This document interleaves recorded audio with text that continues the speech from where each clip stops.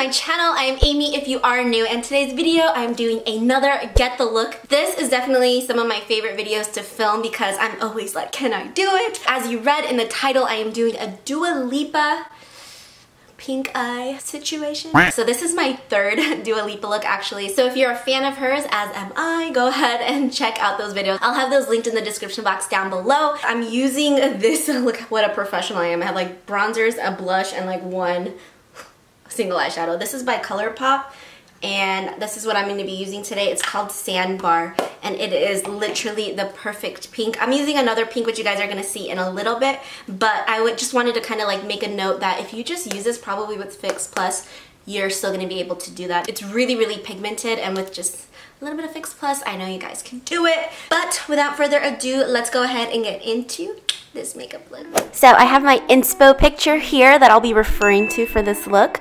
I love all of Dua Lipa's makeup looks. Her makeup artist, Francesca Brazzo, I believe, kills it.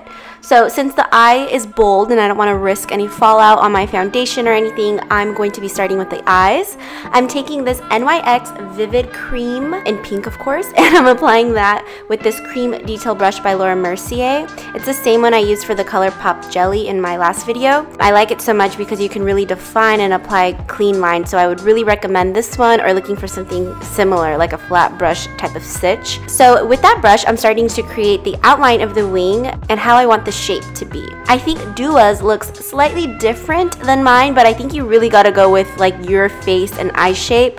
So just go from the corner of your eye and bring that line out, and then just start painting on the lid until you reach out to touch the winged outline, like so that you can join them. Then you'll just start to fill it all in. If it looks a little messy or not as sharp as you want, don't worry, because you can always take a Q-tip and micellar water to clean it up. And you actually do want a super sharp line, like no smudging at all. I'm also applying a thin line along my lower lash line just to complete that eye.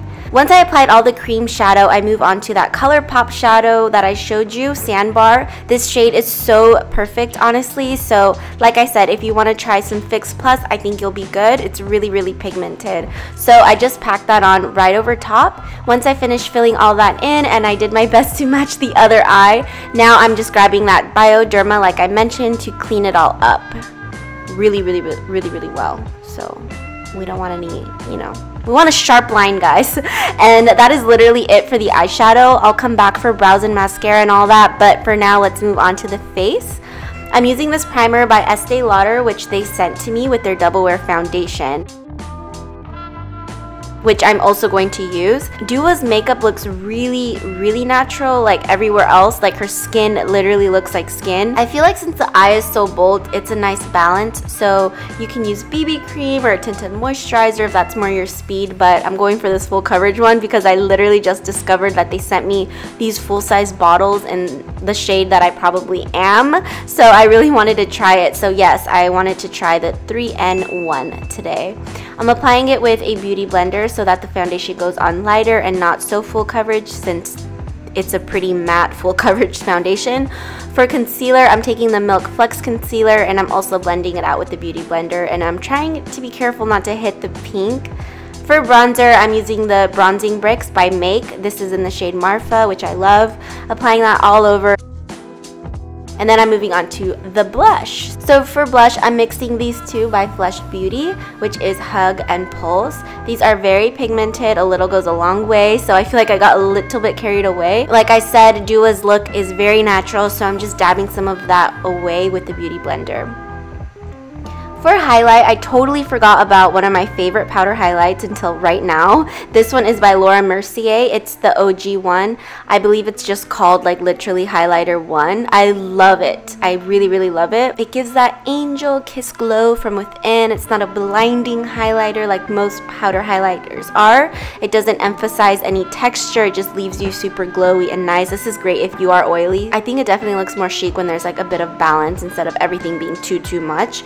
I also applied a lip stain that I absolutely love by Flesh. It's my #1 favorite product by Flesh, which I kind of have a lot. I have a total brand crush on the entire line, but I really, really love these Swipe Flesh lip colors. This one is like a rosy tint and it's called Puffy. Moving on to brow, that Balm Eyebrow Gel by Essence. This is me trying to fix the stopper from the Milk Flex concealer. I did it. It's the one thing I hate about this concealer because then it's pretty messy, but the product is so good that I just deal with it.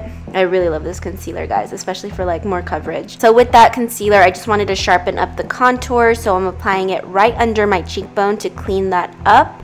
Makes my face look a little bit more chiseled and snatched. It's actually a trick I learned from one of my favorite makeup artists, Namvo, which I'll have that video linked below, or you can hit the little eye. For mascara, I'm using the Milk Kush mascara, still a favorite, and I specifically used this one today because I wanted a standout lash. That way my eyelashes don't get lost in the bold pink of the look. I wanted them to really show up and pop, so this one does the job since it's volumizing and lengthening and very black. So I'm finishing it off with the e.l.f. lip gloss. This one is pretty good, and I think it's like $1, guys. So that is the look. I hope you guys love it as much as I do.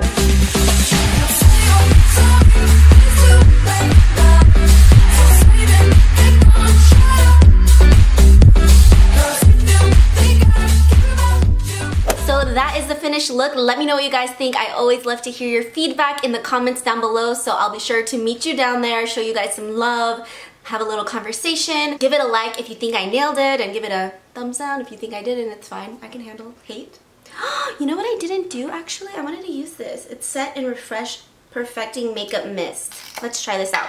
This is by Estee Lauder. So in the most recent video that I just uploaded, that like golden hour makeup look, I was like, I feel like I got darker. And I literally pulled out like the same foundation, like level of colors. I needed to go to 3, but I stayed in the 2s. So that is why I used the 3 today. And then I opened another little drawer that they gave us in the PR package, and there's this little mist with that primer that I used and full sizes of what they thought I would be. And they were all in the 3s. So they got it right. I did not. Gosh, I'm not a professional, you guys.